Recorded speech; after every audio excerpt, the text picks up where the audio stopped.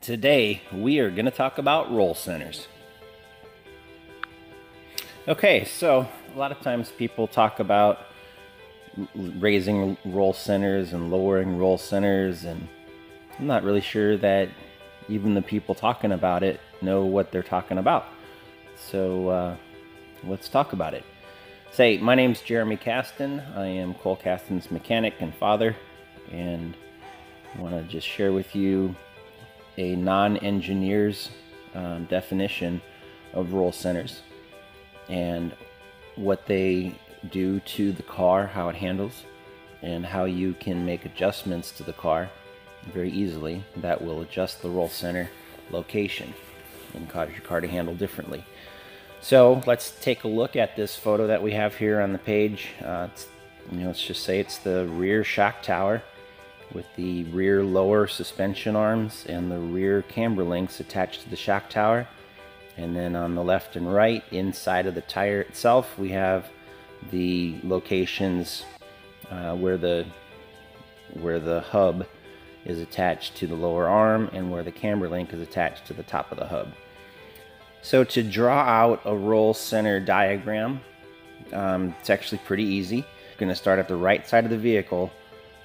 You move across the vehicle by drawing a line from, let's say, where the rear hub attaches to the suspension arm, and you draw a line straight through where the suspension arm is attached to the hinge pin on the car, and through that line you just continue it. So that's represented by this dotted red line going across the bottom of the screen, and you run that line out as far as you can go. And then the next line that you draw from the right hand side of the screen is where your camber link location attaches to the rear hub. And then you have also the location that the rear camber link attaches to the rear shock tower. And you draw a line through those dots and then just keep on drawing that line. So that's represented by this other dotted line, the red dotted line. Okay, so in this example, it's actually pretty easy to see, but it's not always that way. Where those two lines that you drew through your pivot points on the car, where those two lines intersect is called your instant center. In this case, it just happens to be right on top of the other side of the car on the suspension arm's hinge pin. That's just coincidence. That's not going to always be the case. It's hardly ever going to be the case, but in this this diagram it is. So you do that from the right side of the car as well as from the left side of the car, and you find your instant center for both sides of the car. And the next step to find the actual roll center is to draw a line from one side of the car's instant center to the opposite side of the car's contact patch, the center of the contact patch of the tire. So in this case, if we start at the right again, the instant center happens to be located right where the hinge pin is. But if we just draw a line, which is represented by this green dotted line, if we draw a line to the center of the tire contact patch and then do the same thing from the left side instant center and draw a line to the right tire's center of the contact patch. So we have these two dotted green lines now, and they cross each other at the roll center.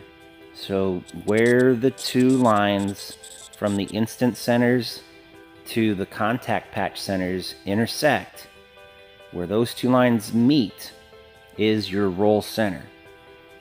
And as you change the location of any of these pivot points up or down, you can see how this is going to affect where these red lines and green lines will eventually intersect each other and cause the roll center to move locations. So for this purpose of the demonstration, I just wanted you to kind of see what these how you can use a diagram you know, you can take a picture of your car from the rear, however you want to do it. If you're curious about just, you know, the little imaginary place where your car kind of pivots as the chassis rolls, you can do that by drawing out these lines and see where they intersect. The first step is to find your instant centers. The second step is to find your actual roll center. Okay, now the roll center is important because it's the location that your car is going to roll left or right. Okay, it's like the center bar of a teeter-totter. We'll just assume, for the sake of explanation, that the roll center is in the dead center of the car.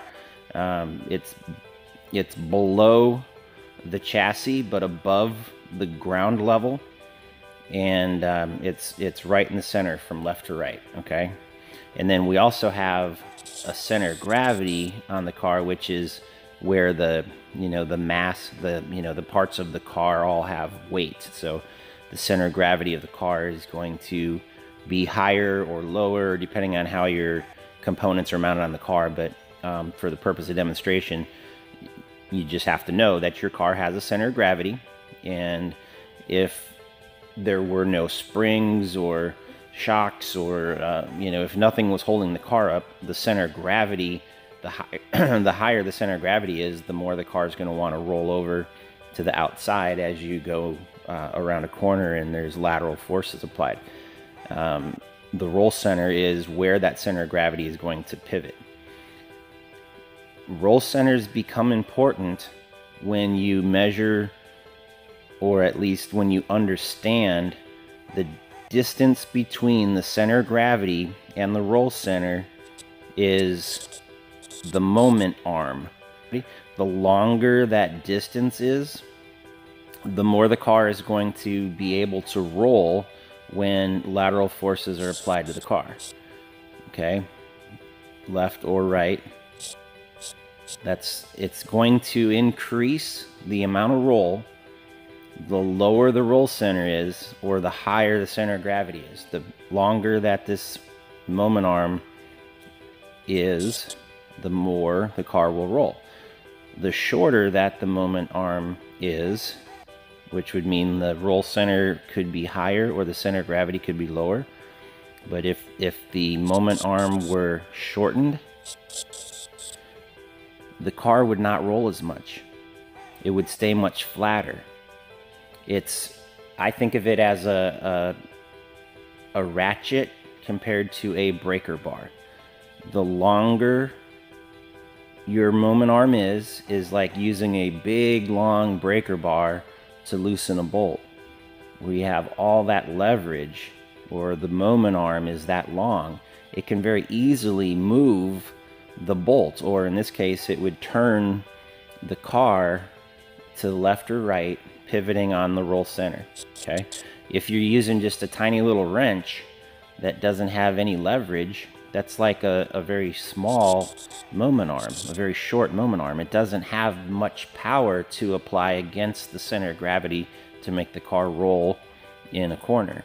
So if you have a fixed center of gravity, but you lower your roll center, you're going to have a longer breaker bar to apply force against the car and make it roll more.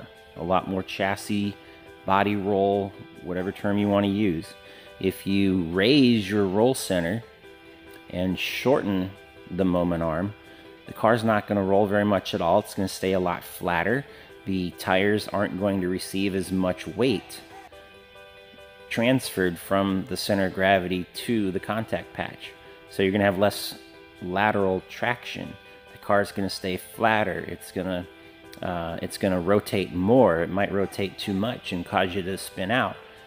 Or if this was the front of the car, it may cause the front of the car to not steer. So the longer applies more weight to the contact patch. The shorter the moment arm, the less weight is applied and the less traction that you'll gain. Okay? Clear as mud, right? Okay, let's move on and we'll talk about how you can change where your roll center is located. Okay, I'm back. Different picture to look at here, right? It's the same picture, but I made some changes to where the components are located on the car, which will change the location of the roll center. There's also some text boxes on here that will describe a little bit more about what we're looking at. So I'm just going to leave this up on the screen. You may choose to make a screenshot of this, whatever you want to do, but it describes the different terms that I was using earlier.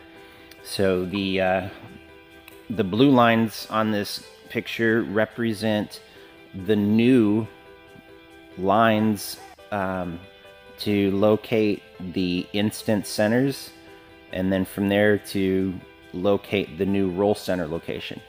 So if you look at the back of the car, it's the same car. It has the same tires. It has the same lower suspension arms. The only thing that changed was the upper camber links are mounted higher on the shock tower.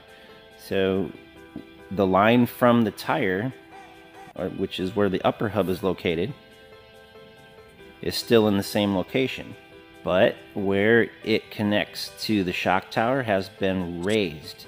It's been moved up. Okay, so you can see down below where the old red dotted lines are that we looked at earlier, and now you can see where the blue line touches the shock tower is where the camber link is now located. It's been moved up, okay, on both sides. So now we have raised our rear camber links. The only thing we did was just raise them on the shock tower. Every other point that we talked about earlier is the same. So if we now draw our lines out to infinity and go from the right side of the car first, let's say, we'll go from the right and we'll follow this blue line from where the camber link attaches to the hub to where the camber link attaches to the shock tower. And then we'll continue that blue line all the way out here on the left side of the car, all the way out to infinity. Okay, way over here is our instant center. Okay, we do the same thing with the left side of the car. We follow the blue lines out to the right, take them all the way out to the right side of the screen, and we have an instant center on the other side. So as you can see in this demonstration, the instant centers are nowhere near as close to the center of the car as they were. They're farther outside of the tread width. That's fairly normal. Now we have to find where the roll center is, and by using our new instant centers, and we still have our same contact patch that we used at the center of the tires, and we draw the next blue line to connect our instant center on the right hand side to the contact patch on the left hand side. Then we draw a line from our instant center on the left hand side to the contact patch on the right hand side. So now we have a new intersection, which causes us to have a lowered roll center.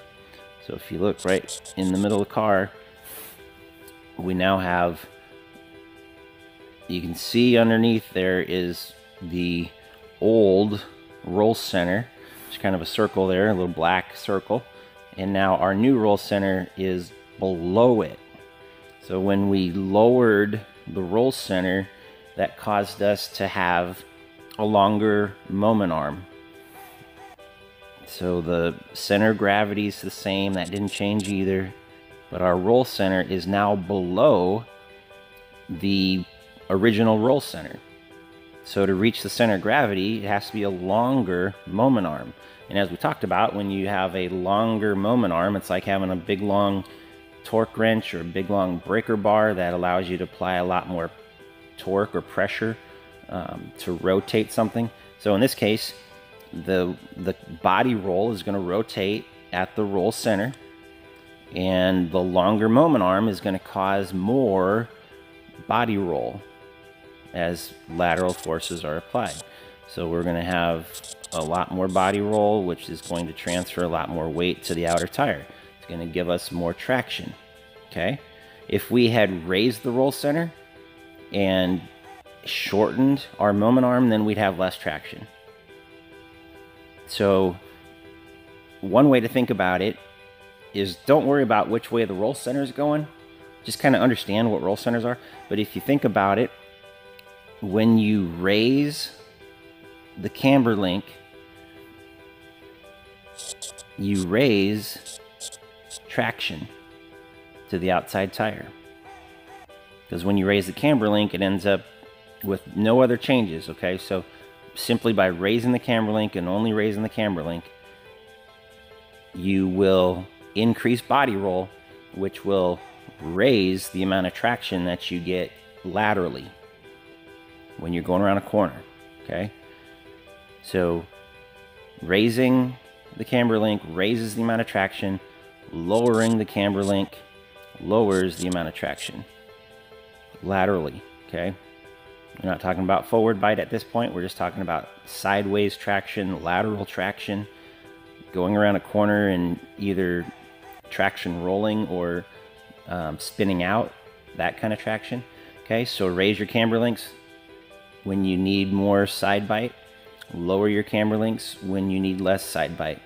Yeah, so just look down in the comments below if you have any questions. Write them down there and I'll answer them for you. Hope this wasn't overly complicated, but it's kind of nice to sort of understand why things happen the way they do. So go ahead and hit the like button if you learned anything. Go ahead and subscribe and hit the notification bell so when we come out with new videos you'll get to see them. And if you have a question, if you have a suggestion, a comment, anything at all, feel free to write them in the comments and you'll get more from us later. So I appreciate you taking the time and we will talk to you later. Until then, soar on.